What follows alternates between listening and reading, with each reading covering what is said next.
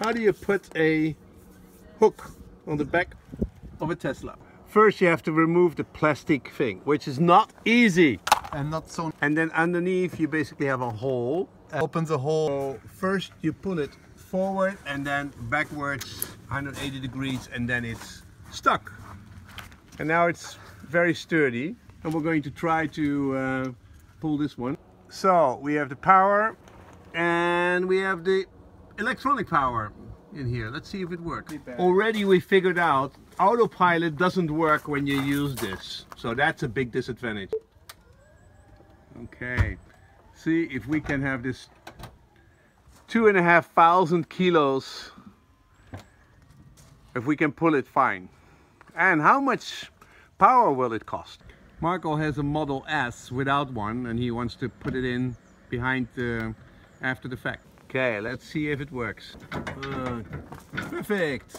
Great. First time driving a Tesla with a big trailer, and that's a huge one. Okay, we have a little symbol of a caravan now on the display. Okay, let's try. See if it works. For the first time, the Model X. With a real impressive. Okay, horses, trailers, caravans, everything the Model X can do. And now we're going to see how much power it takes. This is a really big trailer and it drives so great with it. It's really a very good towing car.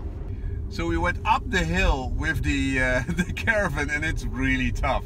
So officially I have 269 range, but the way it is now it's 84 or 100 because we're going up the hill. Up the hill it's 925 watts per hour. Going downhill, down the hill it's a lot better, 287. Cruise control is available. 1, 2, 3. Yeah. Okay, autopilot not available. After 13 kilometers, 342. Great camera, great overview. After 20 kilometers, 405.